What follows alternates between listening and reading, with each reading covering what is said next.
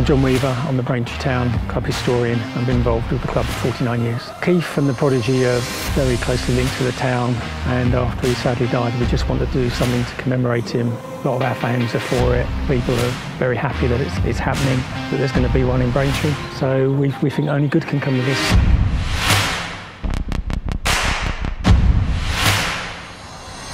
I'm Nasha. I paint murals for a living. Someone mentioned me in a tweet saying they're going to have a mural of Keith Flint in Braintree. Because I've always been a massive fan, I got talking to John, and here we are today. I'm an Essex boy, and they wanted a local artist. I just had to paint him today, that was right. It had to be me.